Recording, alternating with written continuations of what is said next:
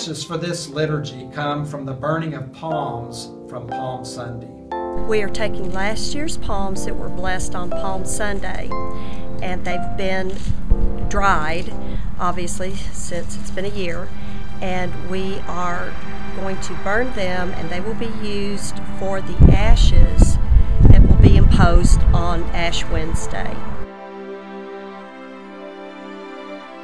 It's not a very scientific process.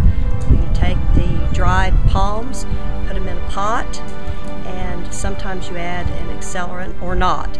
It's kind of windy today, so I think we'll just try it with just a lighter.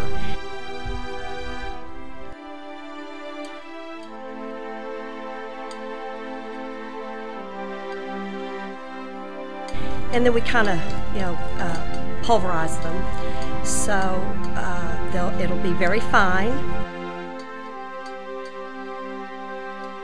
And then add a little bit of holy oil so that the ashes will stick on the heads of the parishioners that are receiving the imposition of ashes on Ash Wednesday.